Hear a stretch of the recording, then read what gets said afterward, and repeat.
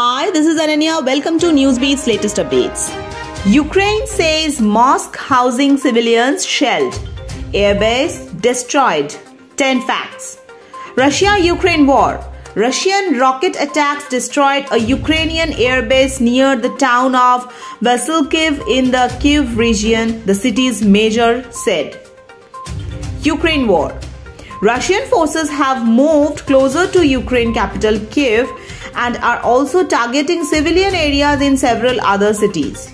Ukraine said that Russia attacked a mosque in the port city of Mariupol that was housing 80 civilians. Here are the top 10 updates on the Russia-Ukraine war. Ukraine's foreign ministry said that Russian forces shelled a mosque in Mariupol, where 80 civilians were taking shelter.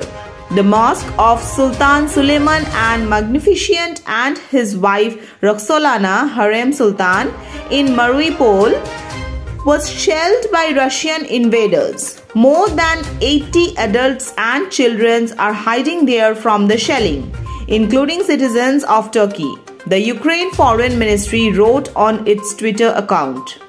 Russian rocket attacks destroyed a Ukrainian airbase near the town of Vasilkiv in the Kyiv region today.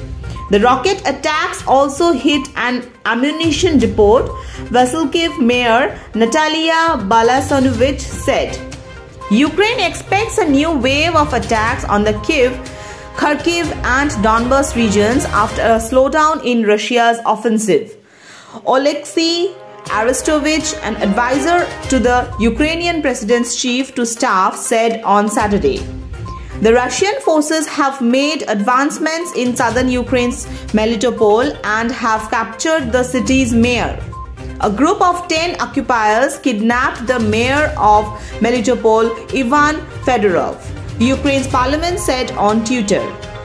He refused to cooperate with the enemy, it added.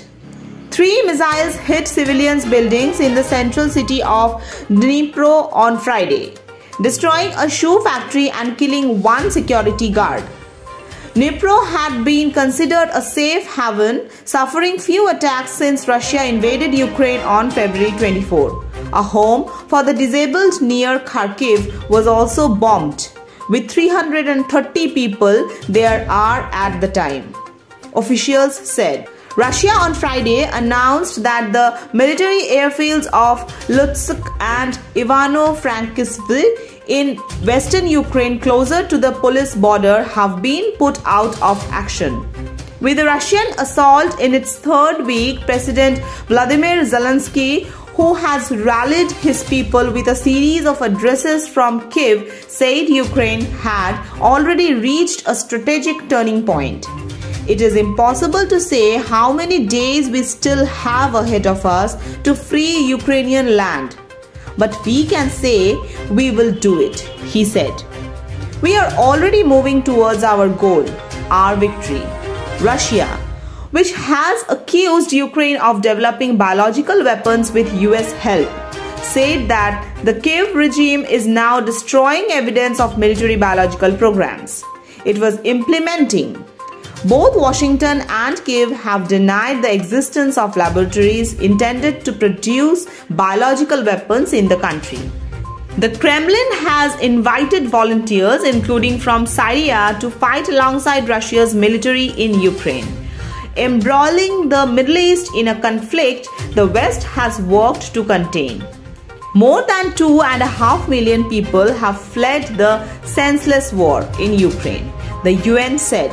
More than half to Poland, the UN has confirmed the deaths of 564 civilians in Ukraine since February 24, including 41 children. Thank you for watching the video. Stay tuned and please subscribe our channel for such more latest updates.